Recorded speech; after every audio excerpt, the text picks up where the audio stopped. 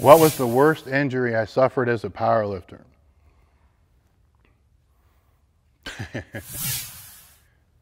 Wow.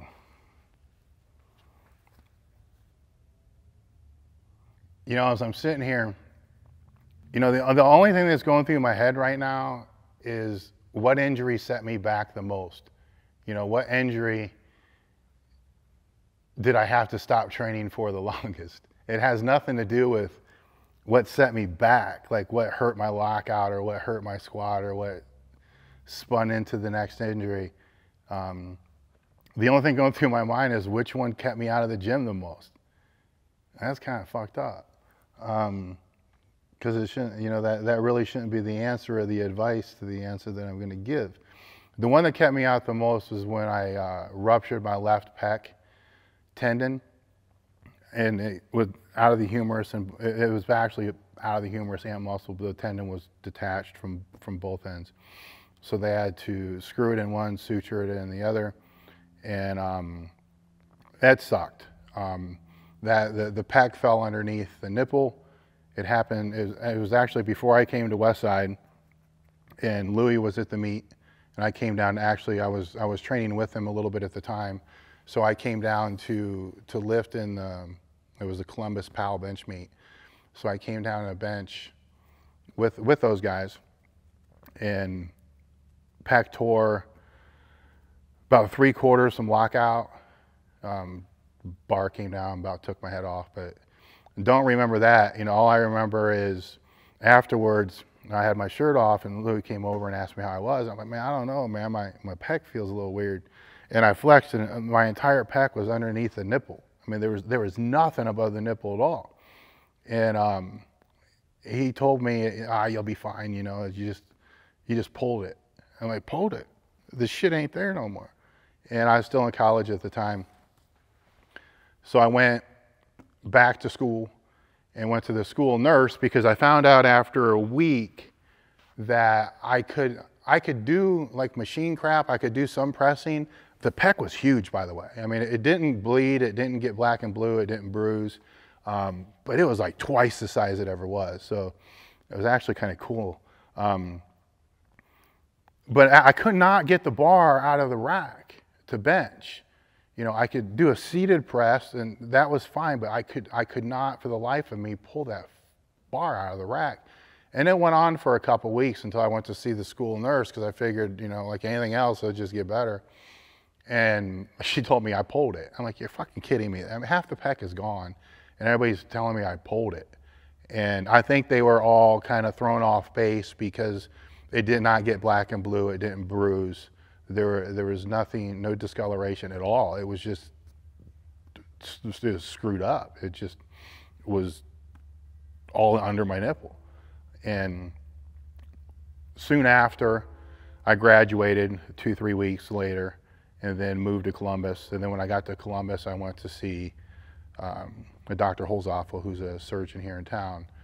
And he looked at it and immediately told me the tendon was tore. You know, did the MRI, x-rays to make sure, and told me that the tendon came completely out, that the muscle had rolled down. And the way it was explained to me at the time, and the way I understand it, is tendons don't bleed. So there was no torn muscle, the tendon was just gone. And that the success rate of coming back from having a pec tear like that was not good. But he was willing to go back and screw it back in, because there was something to actually attach back in there.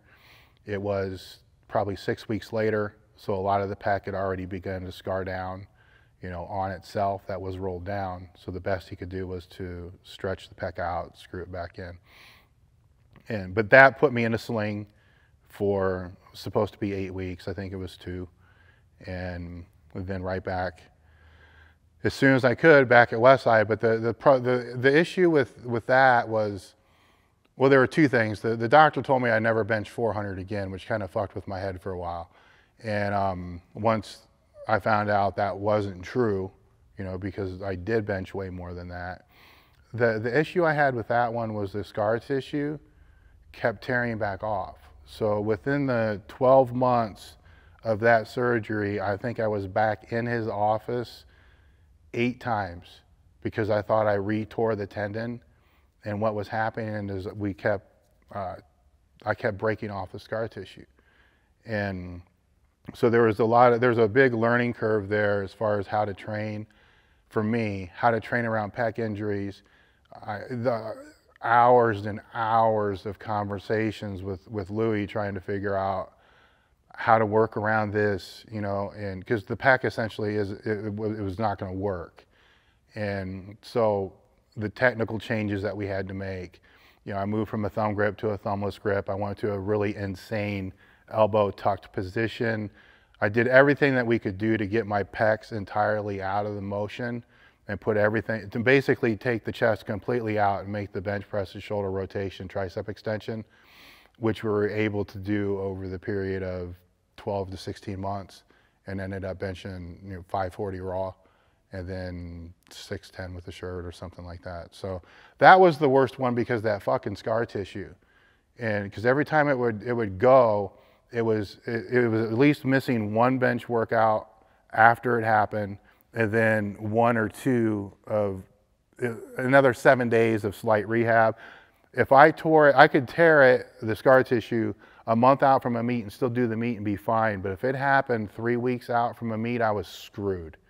I had to go to the meet and bench 135. It wasn't enough time. So it wasn't so much a matter of, I knew it was going to happen. It was trying to figure out how to make it not happen right before the meet. And a year after that, we figured out how to make it never happen again, which is more than I wanted to spend time on this one video clip answer for.